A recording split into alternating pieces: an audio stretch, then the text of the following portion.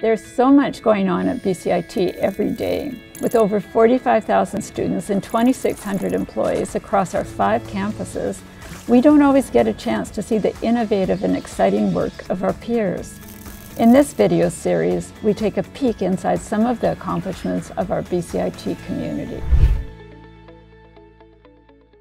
Hi everyone. Today we're talking to Laura Vail, Senior Director of BCIT's Student Success Team. The Student Success Team is critical, as you all know, in providing resources and services to ensure students are well supported during their educational journey at BCIT. Laura, if someone in our BCIT community believes that a BCIT student may be struggling, what can they do to support that student?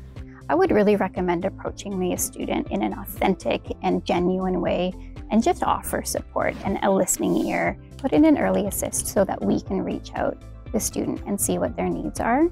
I would also really recommend to everyone across campus to be really proactive in how we support students. So think about embedding some of those resources like early assist or counseling in orientation materials, in a welcome email before students start classes. It's a good primer for us. Yeah, absolutely. Laura, can you tell us a bit about some of the ways BCIT supports students' well-being? Sure, so we work under the Student Wellbeing and Resilience Framework, which we've had for a couple years here at BCIT. And in that, we talk about 8 dimensions of well-being, because we know that there's not just one quick fix for students. They really need that well-rounded support in order to be successful. So we have counseling and student development, accessibility services, our awesome rec services team. There's really something for everybody.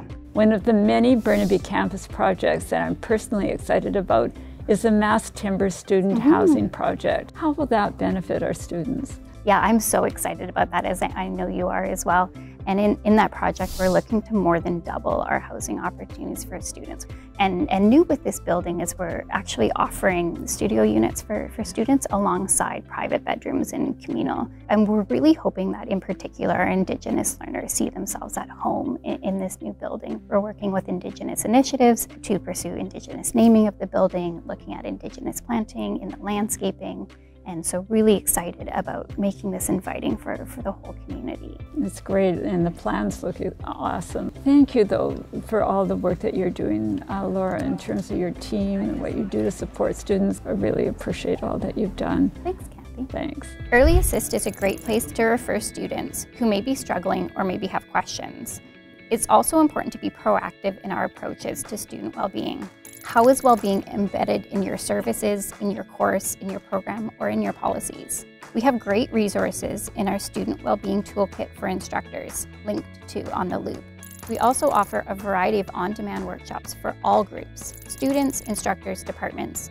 Contact our health promotion strategist to book.